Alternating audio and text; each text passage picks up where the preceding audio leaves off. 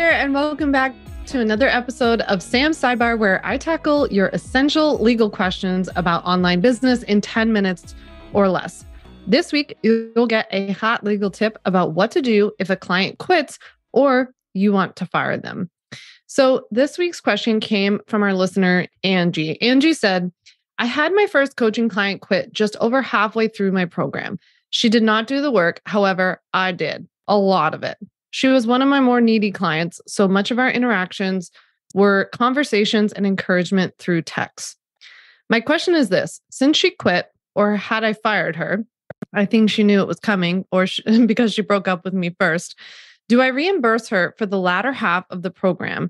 Or if she refuses to make her last few payments, she's on a payment plan, what can I do?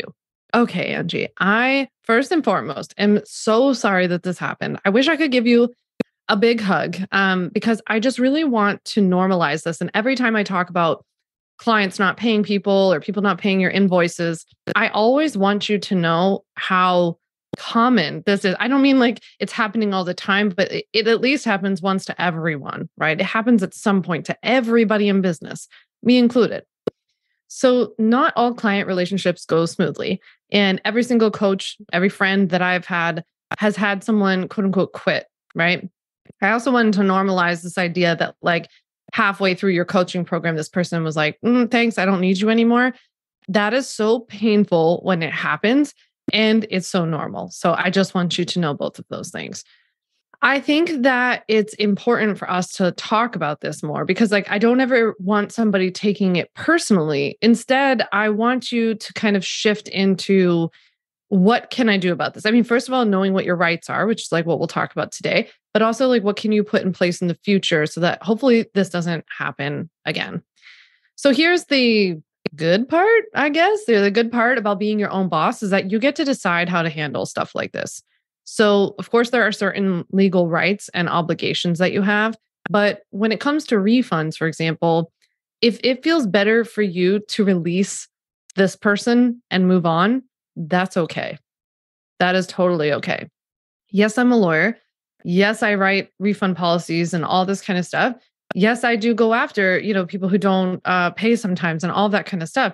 But I've also chosen not to. And I've also encouraged friends or colleagues not to as well sometimes, right? So just like it's okay for you to stand your ground and say no refunds, because that's totally fine too, as long as you have the right contract with that language in it, which all of my contract templates do. You also have the right to remain, to refund that remaining time.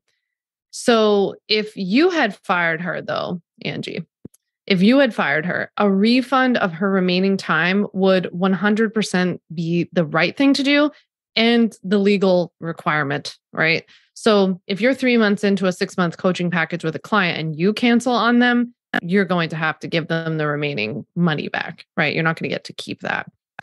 But since she quit, the client quit in this case, you can decide whether or not you'd like to enforce that contract language or not. So if she doesn't pay her remaining payments and then you've tried collecting them from her yourself, you could explore collections if you wanted to, either through an attorney, not me, but an attorney or a private collections company. There are even like online, companies for this now. When you submit somebody's failure to pay you or pay you on time to collections, you'll need a legitimate contract to prove that the person agreed to pay that amount on that date, right? So if you use PayPal or something similar to process people's payments, I have seen complaining clients be successful these days against coaches in issuing chargeback threats. That's where they complain to PayPal that they want a refund, even though they're not, they know they signed a contract saying no. Typically, if the service hasn't been offered yet, then PayPal will actually give them the refund. So I get angry comments from people on both sides of this issue, like, how dare you suggest to send good people to collections? Or like, you have us have refund policies, but then say it's okay not to enforce them. What a joke.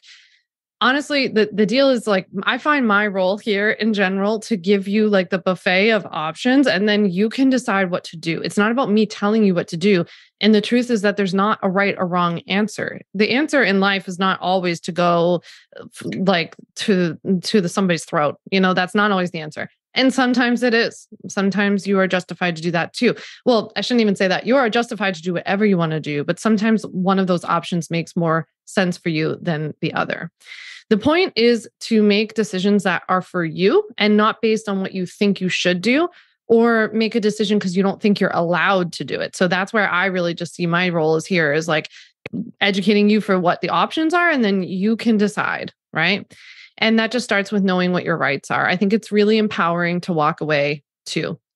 To me, the best approach in general is prevention. So having legally legit contracts that are in place early on will chase away try it before they buy it clients. And that same contract will be what you'll use later to either try to collect the payment yourself or submit it to collections because you're going to need it, like I said. All right. So I hope that my answer to Angie's question was helpful. If you need to grab a last minute legal template like a contract or a website policy that you can write off, it's a write off. If anybody watches Schitt's Creek, before Q4 ends, you can visit my legal template shop on my website, samvanderwielen.com/shop. And keep in mind that when you decide to upgrade to the ultimate bundle, I credit the cost of any template that you've purchased from me that's already included in the ultimate bundle. So you have that fun thing coming for you. All right. Thank you so much for joining me for another episode of Sam's Sidebar. Check out the show notes below for related blog posts, resources, and my full episodes of On Your Terms, which air every single Monday. And as always, if you have a question for me that you want answered on a future episode, you can submit it using the link for Sam's Sidebar Q&A below. Thank you so much. I'll chat with you next week. Thanks so much for listening to the On Your Terms podcast. Make sure to follow on Apple Podcasts, Spotify, or wherever you like to listen to podcasts. You can also check out all of our podcast episodes, show notes, links, and more at samvanderwielen.com/podcast. You can learn more about legally protecting your business and take my free legal workshop, 5 Steps to Legally Protect and Grow Your Online Business at samvanderwielen.com. And to stay connected and follow along, follow me on Instagram at samvanderwielen and send me a DM to say hi.